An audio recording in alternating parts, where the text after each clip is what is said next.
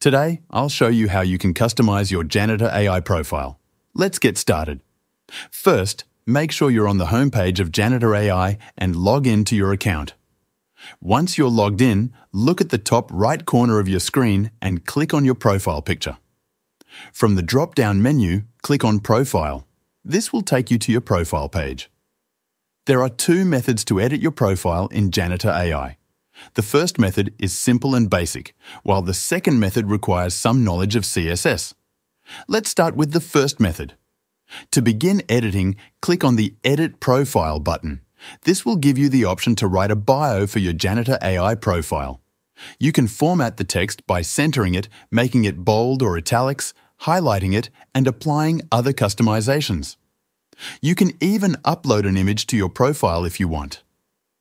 Next, you'll see two buttons: Change Background Color and Change Background Image. First, click on Change Background Color.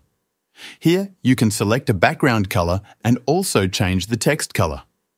Additionally, there is an option called Effect. Click on it and you will see three options: Stars, Autumn Leaves, and Time Wrap. You can choose whichever effect you like. Now, click on Change Background Image and you can upload your own image as the background. Once uploaded, you have the option to adjust the image's blurriness and opacity. Once you're satisfied with the changes, click Save. Now that you've learned the easy method, let's move on to the second method, which involves using CSS code. If you're comfortable with coding, you can use CSS to customize your profile further. There is a link to a guide and code templates in the description below if you need them.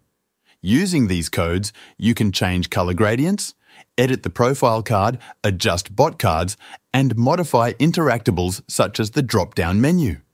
For example, let's edit the profile card. Copy the code for a centered profile picture, username, and follow account from the guide. After copying the code, go back to your Janitor AI profile page. At the top, you'll see a button labeled Edit CSS. Click on it and paste the code you copied. Once you save the changes, you'll see that your profile picture and username are now centered on the profile card. You can experiment with other codes to make more customizations. Thanks for watching.